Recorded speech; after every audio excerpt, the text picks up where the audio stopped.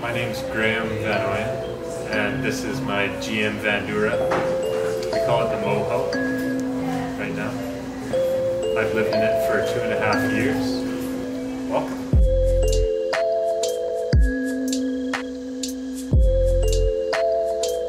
It's got on gas too, so more of like a live-in, less of a drive-in. This fireplace is a converted propane tank. I didn't make it. Somebody else made it. A guy who's a pretty good welder actually made it. He cut this opening here and then flipped the tank on its side. So it gets really warm in here. This is my only heat source for in the motorhome, but it throws heat really well. If I have a fire going in here, the flames will go right up the chimney. All the heat will emanate off the chimney here. And it has a really warm wood smell. Kind of like camping without the smoke. I use offcuts from the wood shop at Maker Labs. So I rent space here at Maker Labs and I have a membership here. So I use the wood shop for most of my building and all the tools, and I use the offcuts, and they're perfect size to bring. Yeah, this is a closet for clothing. There's a mirror where my girlfriend will have all her makeup and do that kind of thing. This is my section over here where I'd keep all my clothes, and here's another closet here. Right now it's just full of bedding. This is to reduce the humidity. It's a small dehumidifier from Eva Dry. They probably owe me some money for mentioning that. To live in a van, well, you need a bed first thing, but then you need some place to eat. So I built a kitchen right away, and I got this sink hooked up to water here. At first it was just a sink with a drain, but I got the plumbing fixed recently. So the pump works. There we go. And hot water heater here. It needs to be vented before it can work, so that's the next project. One of the next projects. This is my propane stove. Used to cook all manner of coffee and soups. And this is my fridge here, which is currently full of lemons. Juicing lemons. I'm going to start a juice business using the van, hopefully soon. And sell juice out of this window right here. We call it Juice This. I have a toilet and a shower. Toilet works, shower doesn't work yet. Need to get the hot water working first, but it's coming along. Hopefully within the next month or so I can get it to work. I have to tile the bottom here where the water will fall, make it all waterproof, put in a shower curtain. I want to be able to take a shower in here. Community center for showers, which also means that I'm healthy because I end up going for a swim and going to the hot tub at the same time. So I find that living in an apartment, I'm actually less healthy because I have less time to go to the community center now, or I'm not forced to anyway. I have 300 watts of solar capability on the roof, and this is my charge controller here. This is an inverter here. You can see the lights flicker when I turn that on because it uses quite a bit of power actually. This is the the breaker box here. And then behind here you can't see, but this is where I keep my battery. It's 60 amp hours of lead acid battery. Which is, I know it's not the best for the environment. I'd like to get a lithium battery if I can afford one in the future. This is the hatchway up to the roof. So this is Maker Labs. We're in the loading bay. This is the chimney of the fireplace. Smoke just comes out there. There's 300 watts of solar here. There's 2 fans, and there's my Blackwater tank vent. Yeah, I lived in this van for 2 years before the rebuild and half a year after the rebuild, and currently in an apartment.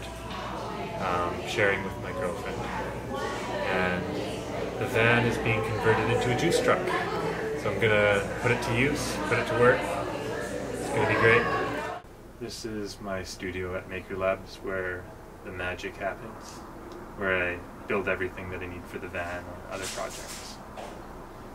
Recently I've been working on this juicer. This is for the juice truck conversion. Put the fruit in here.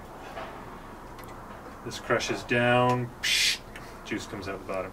This is where everything else that doesn't fit in the van goes. Plus the second level up. Teaching a van building class. It went great, actually. It was my first time teaching the class. The students liked it. It was really good. I decided to live in a van because the cost of rent in Vancouver is astronomical. And I like the idea of being self-sufficient and off the grid.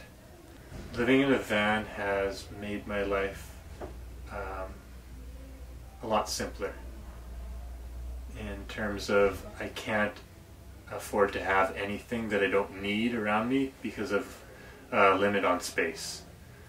So anything that is kind of artificial or unnecessary is gone right away. I had to learn everything from scratch to learn how to build everything from doing the plumbing in my sink to framing the van to doing all the electrical work to setting up the wood fireplace so that it didn't burn the place down. Everything. So I've learned a lot, and I'm still learning a lot and redoing everything. I think this is the second time I did the plumbing over the last year. Yeah, it's been a big journey. I've definitely changed my life a lot. I bought my van originally for $2,000 and it ran, and I had to spend $2,000 again to make it run well, and then I didn't pay rent, so I could afford to do that. Being able to not pay rent, I could actually save a bit of money, and I saved up enough to do this rebuild, which has taken about 1.5 years so far, doing it part-time. This lifestyle definitely isn't for everybody, but if you enjoy doing things for yourself and challenges, and you're not afraid of hard work, you can do things for yourself. Like, you're handy, I guess. You need to have a bit of skill with tools and a bit of structural knowledge. But basically, if you're not afraid of it, then you can go for it. But if you enjoy material things a little bit too much, then this probably isn't for you. It was terrible when I first started this project. Nothing worked. It was falling apart. There was holes in the sides of the exterior. The wood was rotting. None of the electrical worked. Well, the lights worked for a month or two. The fridge I tried to turn on one day, and it had an electrical and a propane option. So the electrical option didn't work, so I turned on the propane option and thought, okay, I'll step outside and wait a few minutes, and I should come back inside and the fridge should be cold. And I opened the door to come back inside, and it was like a wave of propane just hit me. It was so dangerous. I tore this place apart down to just the chassis and the cab, and then rebuilt from that. Probably the best part of the van at that time was the engine. I found it in Mission. There was a crazy redneck who wanted to sell his van, and so I bought it from him. And I couldn't figure out how to start it, so I just stayed in it until he started it for me and asked me to leave.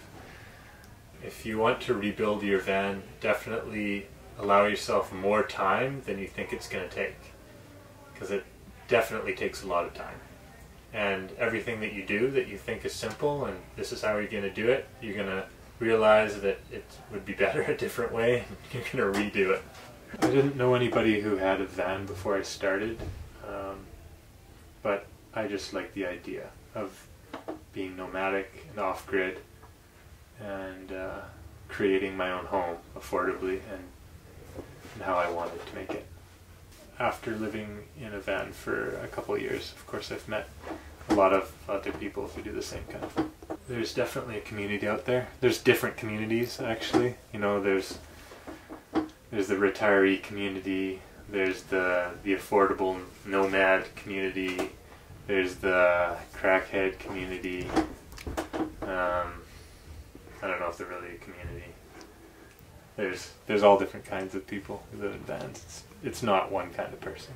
But then there's retirees who just can't afford to live in the city, right? Yeah, I've always been pretty handy, I guess, because I grew up with tools and things, but I've never really been like a tool person. Like I grew up in that kind of environment, so I learned it, but I was never really drawn towards using tools or making stuff that much. I like to think about stuff more, so I've been more of like a designer, I guess, in a sense.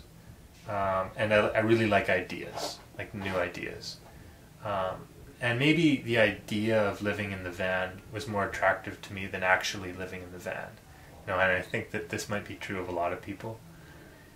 But, you know, then the reality sets in, and you do live in a van suddenly, you know, because you put yourself into, and it doesn't meet any of your expectations, and it's totally different than what you thought it would be, for better or for worse, you know, and mostly for worse, right? Because people have these romanticized ideas about how it's going to be, how great it's going to be, and then you find out what it actually is like, and like little things become really difficult.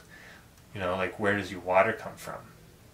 Oh yeah, water comes from like some magical tap when you live in a house, right? But if you live in a van, then you have to be self-sufficient. You have to work for every aspect of your life, which actually makes your life much more meaningful because you really know what it takes to live. Yeah, it makes you very independent. I was working in film, and this lifestyle definitely affords itself to film life, because you're always moving to a different film set and you don't have very much time to sleep. So if your home is at set, you don't have a commute. I'd like to start a channel showing my build, actually. I just don't have the video skills, I guess, or the equipment at the moment to do that. You know, it's always good to have a backup plan, and living in a van is much better than any other backup plan I've got. Life is something that you have to respect, because you only get one. So make it worthwhile. Thanks so much for doing a tour of my vehicle! See you next time!